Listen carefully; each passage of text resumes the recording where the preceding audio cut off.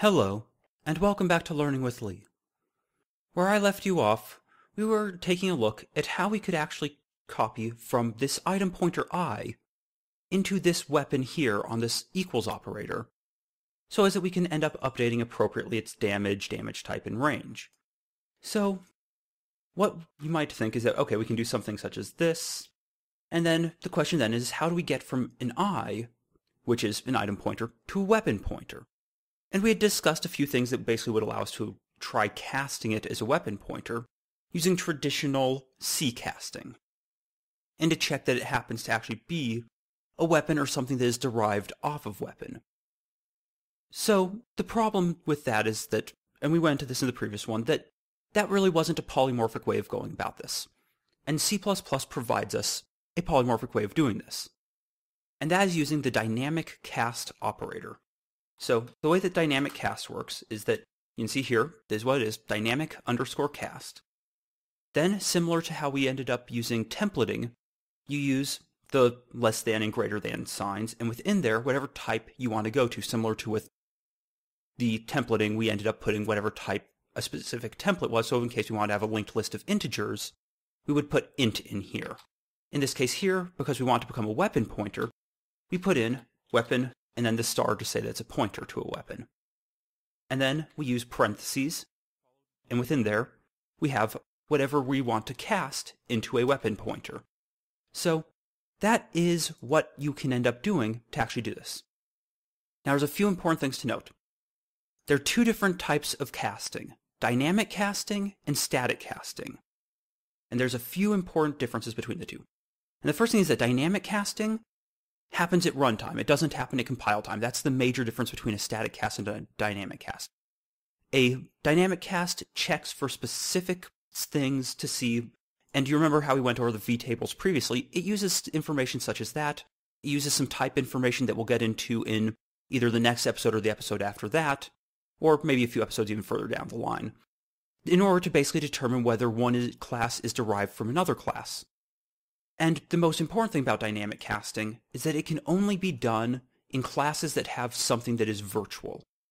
Or more accurately, it'll only allow us to cast from something such as item here that is virtual into any of its base classes. Or alternatively, all that matters is that your source class is virtual, so that it actually has the information that it can need in terms of vtables and the like in order to traverse it and find whether or not it's related to. In this case here, we were doing weapon and item, but I could even do things such as in case this were a weapon pointer, and let's just that, and then over here, I want to convert to an armor pointer. It could even do that transverse in which it's effectively heading up to a parent, then down to a different child.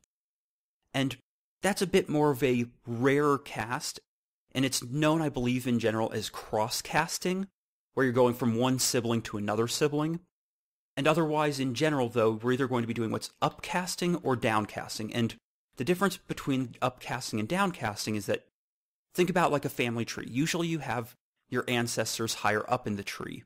So you upcast in case you want to go to a parent, such as in case I want to convert a weapon to an item. In case I want to go from an item to a weapon, then I would have to end up going with a downcast.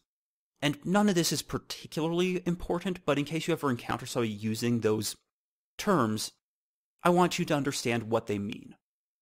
So what then happens in here is that this can only go from something such as, in this case here, item which has something that's virtual, into weapon, regardless of whether or not weapon happens to be an abstract class or virtual class, or whether it happens to be a class that happens to be concrete. So basically whether or not it has any virtual methods within it doesn't matter for dynamic casting for your target. So whatever you're converting into doesn't matter whether or not it's virtual. All that matters is that whatever type you're converting from is virtual. So I must be virtual. What's over here doesn't need to be. In this case, they both are virtual, which just helps avoid a lot of potential confusion.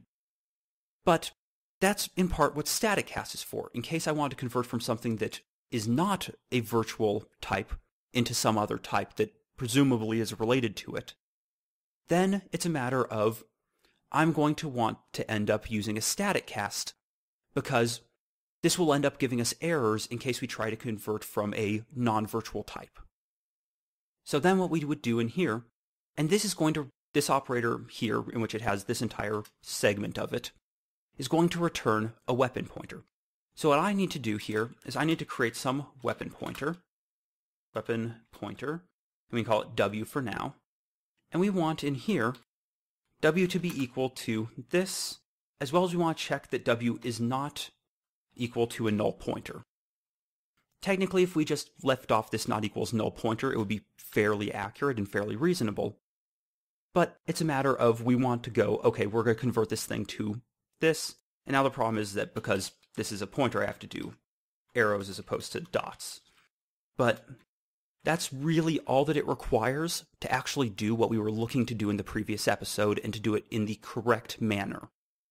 And while some people might say that in general you shouldn't be dealing with stuff like this, there are a lot weirder and worse things you could be doing, and this in general is the best way to do this sort of thing in which we do this copying from an item pointer into our weapon. So alternatively, let's say that I want to do static cast. Static cast is the exact same. All it is it's static _ cast. It won't work in this case because of the fact that item happens to be a virtual, well, it has virtual functions within it. It isn't a purely virtual class, it isn't an abstract class, but it still will end up failing for that. So we use dynamic cast. And the important thing to note when it deals with pointers is that if it encounters an error in making this cast, it will return a null pointer. I could also, rather than converting into a weapon, and this is a bit more of an advanced subject that really you're not going to see or use in general applications, and it only really is useful in very low-level applications. But it is important and you might run into it, so I'm going to tell you about it now. And that's that you can dynamic cast into a void pointer. And I know we haven't gone over void pointers much. I think I mentioned them once or twice so far in this series. But a void pointer is basically just a pointer that doesn't have a type. It's a reference to some spawn memory, but basically is a pure reference to that memory address. It doesn't actually have anything that's important about type, so it doesn't tell you how much memory there is actually being used by that object. It doesn't tell you anything else about it.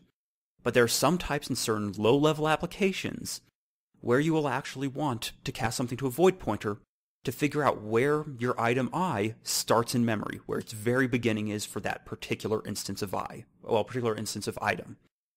As a result, you may see this void pointer dynamic casting that you see here. However, in general, that's something that you're going to want to avoid. So pretty much in general, you never want to dynamic cast to a void pointer unless you absolutely have to. And when you have to, you probably will know that you have to. So just something to be aware of, to keep an eye out for, and to know that that exists. One other potential problem with dynamic casting. You remember how earlier I ended up discussing how these end up being constructed and destructed. And this is a problem both with dynamic casting as well as also with, frankly, our virtual functions, so things such as our operator equals here. And that's that if in a constructor or a destructor you use dynamic cast or a virtual operator, it can have potentially incorrect behavior.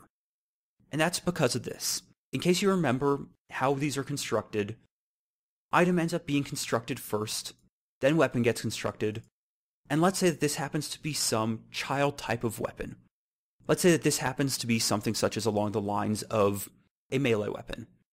And if for whatever reason I wanted to get the melee weapon's name in here, so in case for whatever reason in here I ended up calling getName, it's important to understand that this call into getName is going to call weapons version. It's not going to call whatever child class's version, because that child has not yet been created. So it's a matter of, right now, this one here is going to go into here, it's going to return weapon. It might be a melee weapon, but this function here, because melee weapon hasn't yet been created as part of this order of constructors, isn't going to know about it. And the same thing is true for dynamic casting. If I tried to dynamic cast, let's say one of these items let's even say that I tried to end up dynamic casting for whatever reason this into something else, there's a reasonable chance that that might not necessarily succeed, as well as then in case I tried to do something similar in a destructor, which I haven't yet created because that's something I want to go over in terms of how that's done with inheritance and a little bit on its own. However, I would then run into that same potential problem. So that's something to be aware of. So you want to avoid dynamic cast, static cast, and virtual functions, well, in particular dynamic cast and virtual functions, within constructors and destructors. If you have to use them, okay, but once again, something to avoid. And finally, there's another important thing to understand about dynamic casting and static casting, and that's that they don't only work on pointers. They also work on references. So if I have this is a reference here and this is a reference here, and I could say dereference this guy here, so as I actually, or whoops, dereference I there, so as I get its actual one, and the arrows down here would be fixed by converting this to a dot. But the problem with that is that, as you might guess from the difference between the arrows and the dots, as well as somewhat how we've seen this handled in the past, this, while it behaves sort of similarly to a pointer, is not a pointer. Because one of the things that I mentioned up here is that we're guaranteed that this weapon is not null. And that's that basically a reference cannot be null, cannot point to a null pointer. As a result, it can't return an error in the same manner that pointers do, in which they're returning null pointer. It needs its own special mechanism for letting you know that something went wrong with that cast. And I'm going to get into that in the next episode. So I'll see you then. Thank you very much for watching. Have a wonderful day.